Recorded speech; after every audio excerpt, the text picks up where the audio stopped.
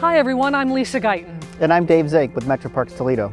Dave, as the community begins to open back up, what are ways the Metroparks will be working to re-engage people with disabilities? Yeah, well actually Lisa, we've been fortunate in that Metroparks never shut down during the pandemic. We were really fortunate to be able to continue to serve the entirety of our community during this pandemic. You know, we're here today at the Botanical Gardens in this inclusive garden, which is one example of how we serve everyone in the community. We're just down the road actually from Secor Metropark, where we have a demonstration playground, a national demonstration playground that represents inclusive play, and all of our programs can be adapted regardless of ability.